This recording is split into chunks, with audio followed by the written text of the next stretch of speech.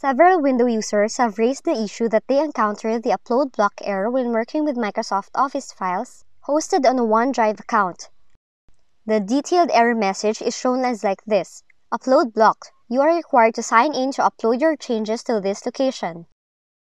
And if you're looking for a way to resolve this error pop-up, we will show you a quick solution in this video tutorial. So the first thing you want to do is open your File Explorer on your desktop, and then go to OneDrive folder. Then alter something in the settings by right-clicking, and then select Settings. From the horizontal menu at the top, select the Office tab. Now under the Office tab, make sure to check the Use Office to sync files I open.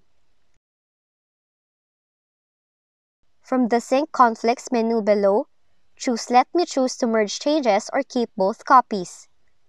Then save these changes by clicking on OK. Just note that this is the most common fix for this issue, as most of the affected users have reported that by configuring OneDrive to rely on Office when syncing files created with Office apps, they were able to overcome the problem.